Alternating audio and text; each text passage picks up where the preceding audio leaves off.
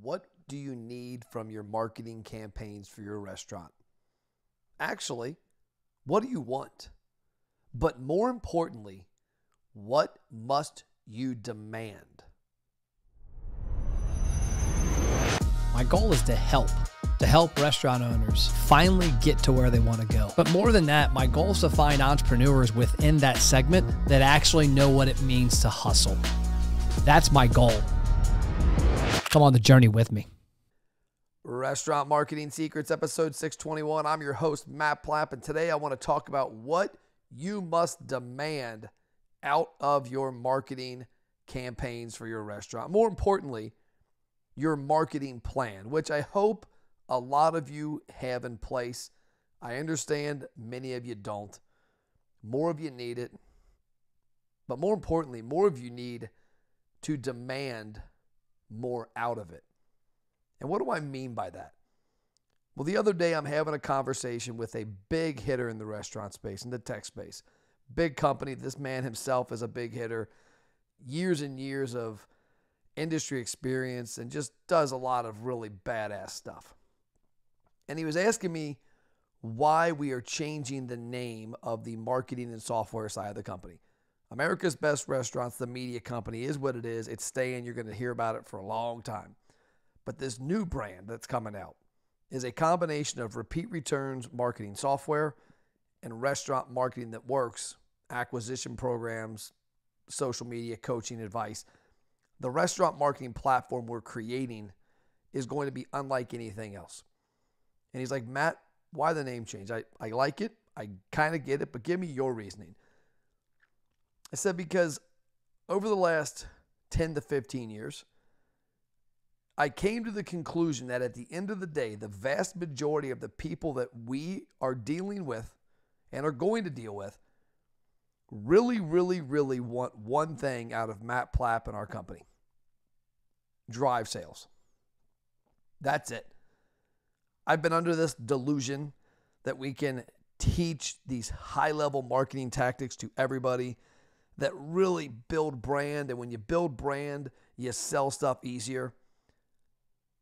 And that is true, but it's not true for the entire market. You see, about 3 out of 10 of our clients that we talk to at a very high level actually take that part of it and run with it and see that in 3 years, when they do all of these items and the other things, they'll stack up sales and they'll stack up brand equity. And in 2 or 3 years, it's a waterfall. It's a hockey stick. Many businesses never find that because they do not take their marketing serious. And more importantly, they don't demand enough out of the marketing and themselves. So when I told him this, I said, the new company, the new platform, the name, the mission behind it is 100% becoming obsessed with driving sales. You, as a restaurant owner, need more lunch sales. You need more dinner sales. You need more birthday sales. You need more catering sales. You need more desserts and appetizer upsells. It all revolves around driving sales.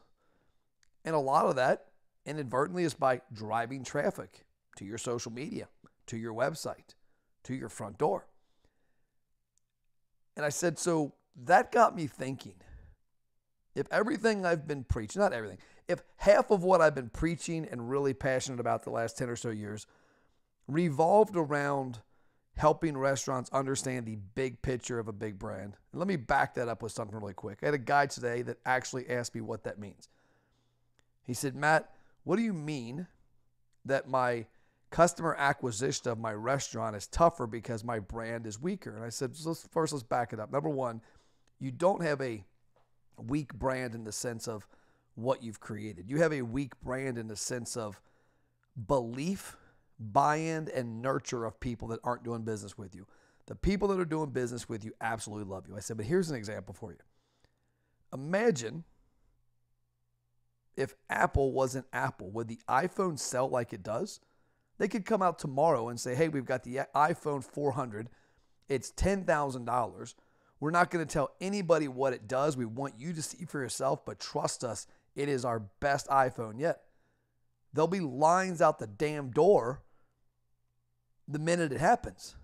because they have built up enough brand equity that when they speak, it means something, and they acquire business. They drive sales because of their brand. Well, I have been talking about this for a while, and I have also come to the conclusion that the majority of people we deal with, majority of you listeners, are people that need to pay the bills tomorrow. That while you do have a big picture vision of how many locations you want to have, what your company is going to do, it is tough as shit to think about 6 months when you can't picture the next 3 to 4 months or the next couple of weeks. You're looking at Friday's payroll and going, man, like, are we going to make it? Where am I going to pull money from? Am I not going to pay myself this week? Are we going to write the rent check really late at the end of the day so it doesn't go through till tomorrow or the next day? I know every one of those tricks. Been there, done that, understand it. And so with that, we've come to the conclusion that the marketing plan that restaurant has in place, whether they use our company, whether they use somebody else, you've got to demand a couple things from it. And what are those? Number one, you've got to demand results. You have to put in place strategies that get people's attention and that gets that attention to take action. And that action goes to a place where you can see what actually happened. Imagine you're at the driving range and you're taking golf lessons and the coach is giving you a ball and critiquing your swing. But every time you hit the ball, you don't see it. It just stops. It goes into obliteration. You can't see if it went left, it went straight, it went long, it went short. Did you shank it? You'd probably give up at some damn point. You'd be like, screw this game, I'm done. But because when you go to a driving range and you have a golf coach with you and they have the TrackMan simulators and the video cameras, you can watch what you did and you can see the result. You can go, oh shit, when I pull my wrist over, when I pull my shoulders through, when I have my grip correct, when I don't swing too hard, you can analyze and understand why you got the result that you did. That, my friends, is one of the biggest demands you must make out of your marketing. You must demand that you understand the outcome of what's happening. If you run a Facebook post, like I looked at one the other day, restaurant that we know of, they ran a National Pet Day promotion. I want to say it was like April 8th or 9th or 10th.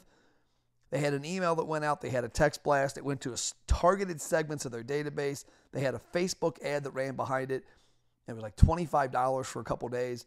But the post was really simple, really badass graphic with the owner and a dog. And it said, comment below pictures of your pets to celebrate National Pet Day. And those people commented. It was like 290 comments. And those comments, when they were hooked up to the tool this restaurant is using in Facebook Messenger, it opened up conversations. And of those 290 or so comments, about 70 people joined their customer marketing program. And then about another 150 were reminded that they are members and they have promos waiting for them. They have a reason to come eat food. They have a reason to come try a dessert, which will drive somebody to the restaurant to order a dessert because the server's not going to upsell them. We know that. And then they will try that dessert, they'll love it, and the next handful of times they will order the damn dessert. So when you think about your marketing plan, the first thing I want you to demand from it, and I'm going to cover these topics the next 7 days, the first thing you must demand is a trackable path. I put this out there, this happened, and this was the result. Otherwise, you're hitting blind at the driving range, and you do not find the promised land, my friends. You do not find the top of the mountain, not knowing what you're doing and where it's going and how it's working. Talk to you tomorrow about tip number 2. Commercial time. Okay, today I want to talk about something quick, something easy, and something you need to have, restaurant owners. The America's Best Restaurants RGA Guide. Revenue Generating Activities. This is a 12-month planner, marketing and sales tactics to help you double your restaurant sales. If you want to grow your restaurant, you have to grow your database. You have to grow the attention you're getting on Facebook and Instagram. You have to grow your influence in your community. And in my opinion, you need to double it. We have created an inexpensive marketing training that you could take advantage of today. It is the Restaurant RGA Guide. Go to mattplapp.live/RGA.